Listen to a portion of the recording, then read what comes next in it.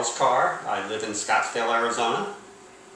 Well, I've gone to my local dentist and thought that their prices were a little bit high, so I thought I'd find an alternative. And a friend of mine suggested I go to a dentist in Mexico. And I was a little leery about that, but I did a little research online on the internet, and I found Sani Dental on the internet, and I checked their reviews, and they were all good. People love the doctors, they love the service they receive here.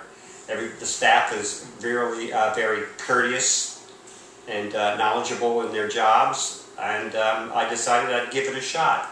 I received 2 fillings, a root canal, and 3 crowns. And as you can tell, I'll open my mouth and smile. It did excellent work, matched it beautifully color-wise, and it's painless. And as I put on a review, the doctors I had, Dr. Zepeda and Dr. Greta, I think her name was, who performed the root canal, very cautious and explained everything to me as they were going along and did an excellent job.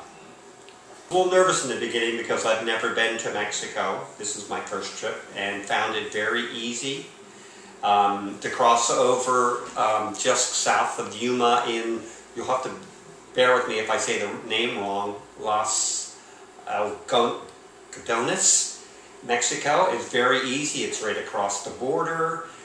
They send a shuttle to pick you up. I mean, it's just one-stop service. I'd recommend this dental place to anybody that needs work done. Oh, absolutely. Probably a little bit more than that. The dentists in America are kind of expensive.